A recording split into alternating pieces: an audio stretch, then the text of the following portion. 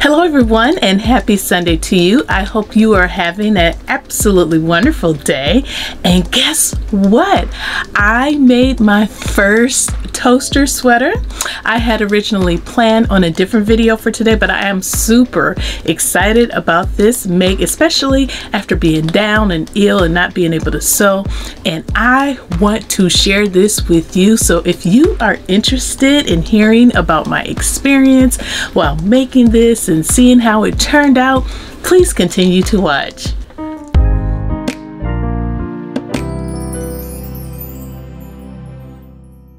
Hello, and thank you so much for stopping by the channel. My name is Talisha, and I also go by CreativiTeeByT, and I welcome you. So today's video is all about my very first toaster sweater that I have been wanting to make for some time now, and I absolutely love it. Just love it.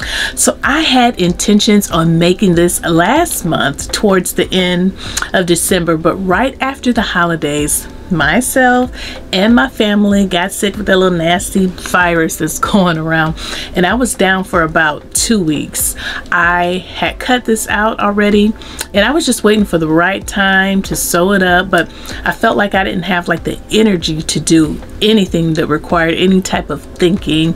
And one thing that really bothers me is when I mess up on a sewing project and I have to unpick it and start over. And I know that's just issues that are inevitable and that you're gonna have, but I just was not in a place mentally to deal with anything like that. So I just let the cutout pattern pieces sit there until I felt the energy to go ahead and sew. And then a few days ago, I suddenly had that urge to sew, and I took out the instructions and read them because I always read them before I start sewing. I pulled out the pattern pieces and whipped this up in just a little over an hour, and like I said before, I absolutely love it. Love it, love it, love it. Once I tried it on, I instantly fell in love with it. It was just met my expectations to another level. I was so happy with the results. Even the bust area was perfectly fine in my opinion.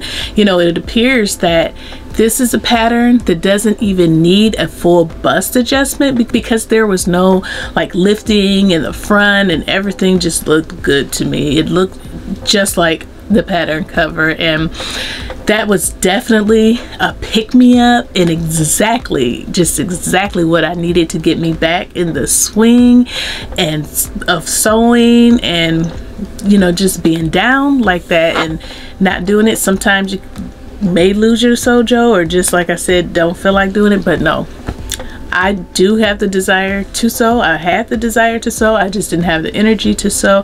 And after being down with that illness, this was just the perfect project, and I am here for it. So let's talk about my experience with the pattern.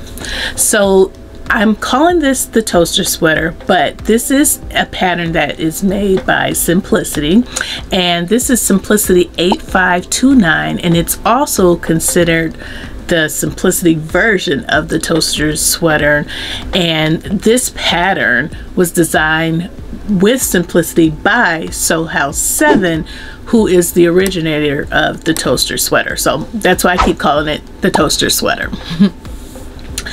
The pattern description is Mrs. Knit Sweaters. There are 4 views to this pattern. All views have the same sleeve with a sleeve band. View A has side slits with a higher scoop neck like what I have. View B has a lower band at the bottom of the shirt, and it also has the higher scoop neckline, and that is the view that I made. View C has a standard neckband with side slits on the shirt, and View D has a standard neckband with a lower band. Fabric recommendations are going to be your stretch knits such as double knits, ponte, sweater knits, sweatshirt fleece, velour, and wool jersey. The sewing skill level is not rated on this pattern, but it is very easy, and I would even say beginner friendly, super beginner friendly. And I say that because there's no facings to add on, there's no interfacing to press onto fabrics and anything like that. And if you make view B, which is the version that I made, or view D, which is the version with the lower band and the neckband, all of your finishings are done with bands, so there's no hemming involved whatsoever. And I believe that is why I finished this project so quickly. I mean, it was like the whip, whip, whip. So I used 5 pattern pieces to make this sweater. I do think the pattern in general comes with a total of 12 pattern pieces to be able to make all of the views, but like I said, for me, I only had to use 5 pattern pieces. And the pattern pieces that I used were the front, the back, the sleeve bands, and the lower band. The only notion that you're going to need, at least to make this view, is going to be your thread. And the pattern sizing comes in extra small through extra large, and the finished measurements are on the back of the pattern envelope, so that you can use that as a guide to determine what size to cut, which is always really helpful when it's just right there available for you. And the size that I cut is a size large. As far as it looking like the photo, you can be the judge of that, but yes, nailed it. I just love it. It's so simple, but I love it. The pattern instructions were super easy to follow. Absolutely no issues whatsoever.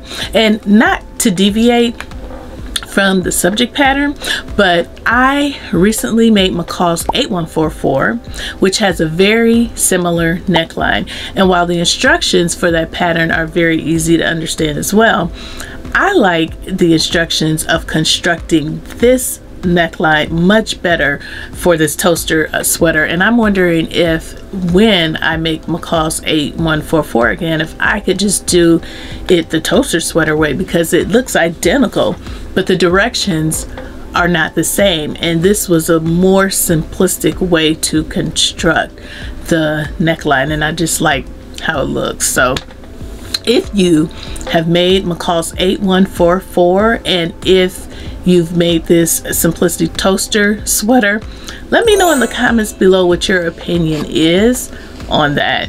So what I particularly liked about the pattern, well, let me tell you.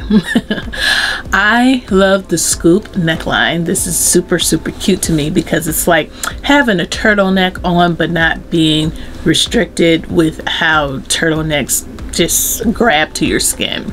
I like the sleeve bands. Love them.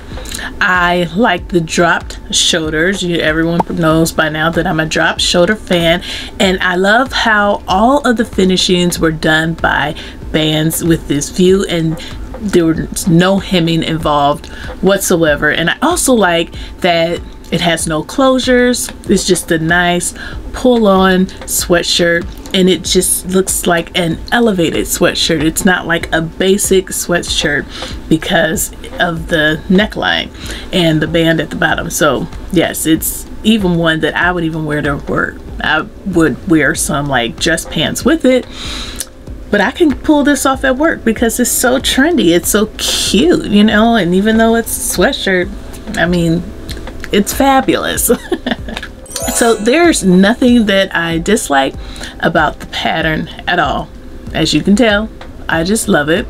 I didn't learn any new sewing techniques while making this, because the techniques that are needed are very basic for sewing, and sometimes that's all you need, you know, like I said, just a good pick-me-up. So you know, no first-time experiences, but it's a very good project. The fabric that I use a sweatshirt fleece, and this is super thick, super soft, super comfortable, and super hot.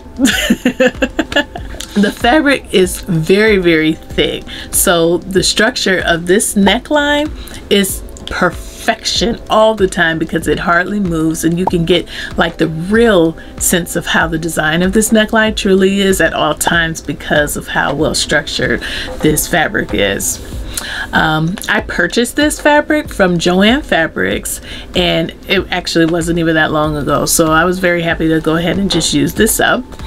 And I did not have to make any type of alterations or any type of modifications, and I don't recommend any because it just fits well. Like I said, I didn't even feel like I needed to have to do a full bust adjustment, and my bust is a 45, and I believe that the finished measurements for this is 45.5. So I mean, like, I have room, you know, and it doesn't look too loose and it doesn't look too tight. So it's a really good fit, and my fit looks like what the model's fit is. So yeah, I was very pleased with that.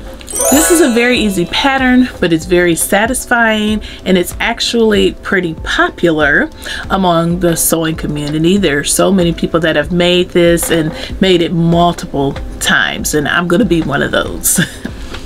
And the availability of this pattern is just still readily available inside of the stores. It came out in 2017, but like I said, it's still in the store, so you would pick it up at like your local Joann's and your Hobby Lobbies. And I did check online before I sat down to do this video, and it's showing that it's not available on the website. It just says unavailable, and I am not sure why.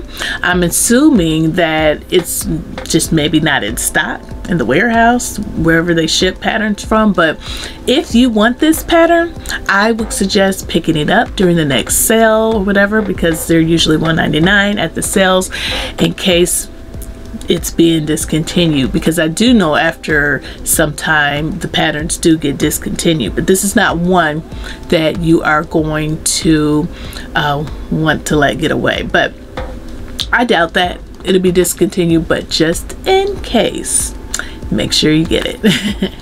So for my accessories, I'm not wearing a necklace at all. I don't think it's needed. When you have a statement neckline like this, you want the neckline to be the star of the show. That was the whole selling point for me with this pattern, so I didn't want to disrupt that. But my earrings, I'm wearing these big bling hoop earrings that I got for Christmas. My mother purchased me some nice bling jewelry because she knows that I love it, and she was like, girl, you are the only person I know that can get away with this type of jewelry. So here you are, and here I am with it on. Love it. So now I will enter a few more pictures and clips of my cozy toaster sweater.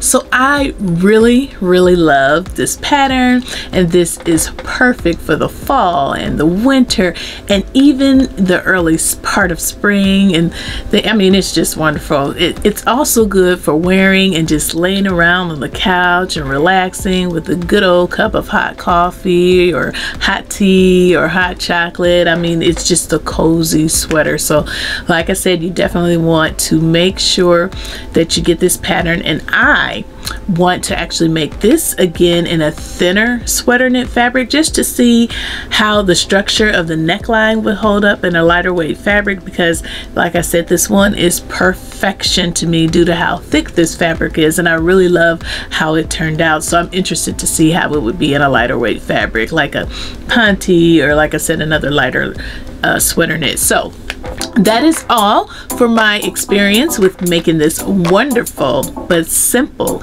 sweater. I'm definitely going to get a lot of use out of this, and you know, it's like sometimes I don't like to wear jackets or coats just because of how thick it can be at times, and when I don't, this is definitely going to be the sweater that I go to, because like I said, it is super thick and warm, and it doesn't require a lot of layering because of that. So yeah, yay me. So thank you so much for watching, and thank you to all of my new and returning subscribers for your continued support. Please let me know in the comments below what you think about this sweater. Do you like it? Do you like the color? How do you think it looks on me? Do you see yourself making one? Let me know. Again, thank you so much for watching. Thank you so much for your support, and I will see you in the next video. Bye.